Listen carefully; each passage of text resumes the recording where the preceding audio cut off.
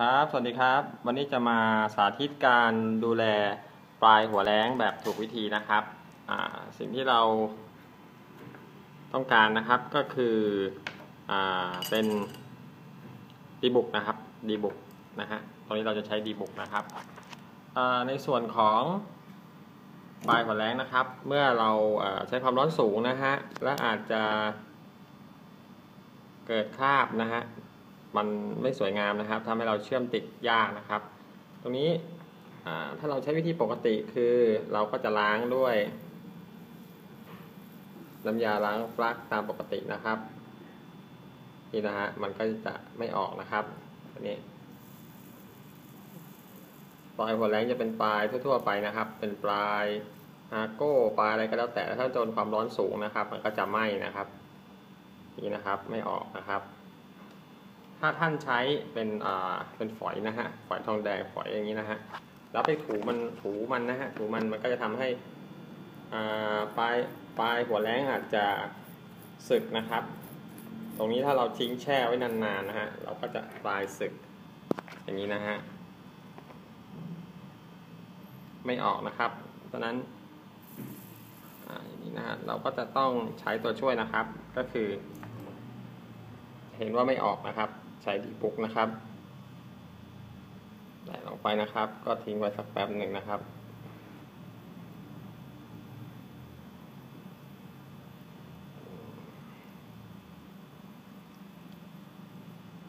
จะเห็นว่ามีติดขึ้นมาแล้วนะฮะก็ไปเชื่อมนิดนึง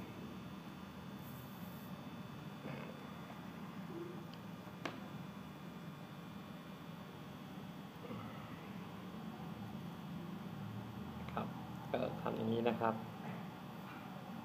เมื่อหัวแล้งนะครับปลายหัวแล้งลดความร้อนลงนะครับจะใช้วิธี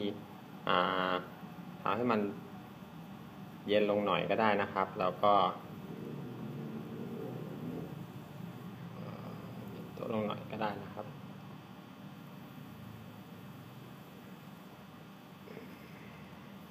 ใช้เวลาสักหน่อยนะครับเพราะว่าหัวแล้งนี้ปล่อยทิ้งไว้นานมากนะครับเป็นชั่วโมงนะครับก็จะดำนะครับ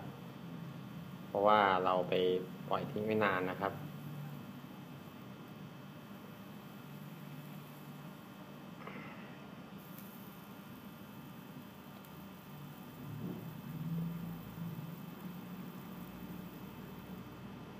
นี่นะฮะ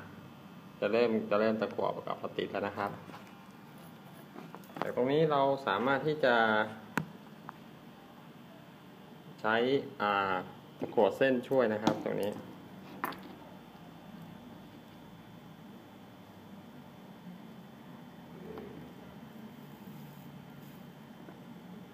เริ่มกลับมาติดแล้วนะครับนี่นะฮะ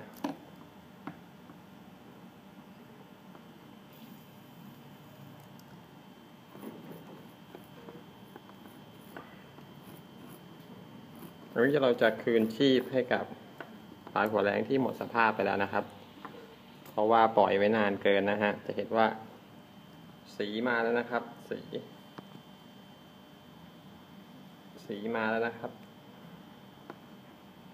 อีกสักหน่อยนะครับ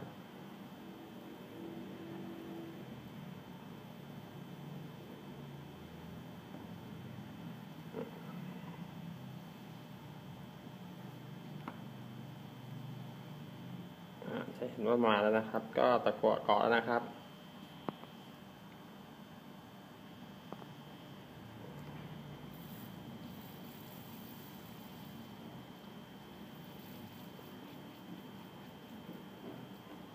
ก็จุ่มๆเฉยๆนะครับ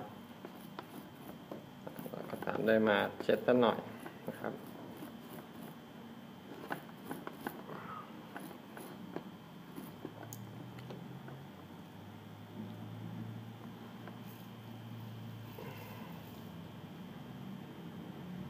เริ่มกลับมาใช้งานดีเหมือนเดิมนะฮะ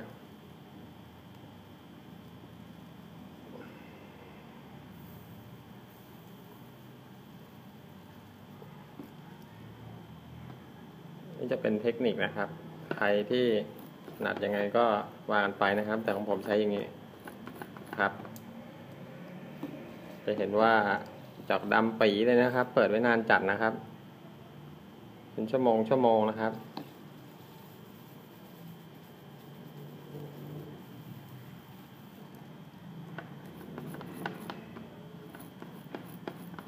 ลายหัวแรงเริ่มคืนสภาพนะครับจะเหลืออีกนิดหน่อยนะครับยังมีจุดดำอีกนิดหน่อยโอเคนะครับก็เคลือบด้วยดีบุกนะครับ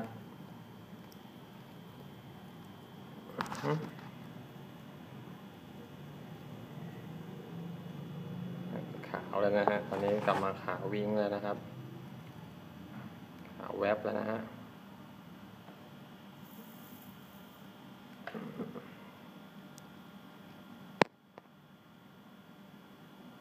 แวบครับ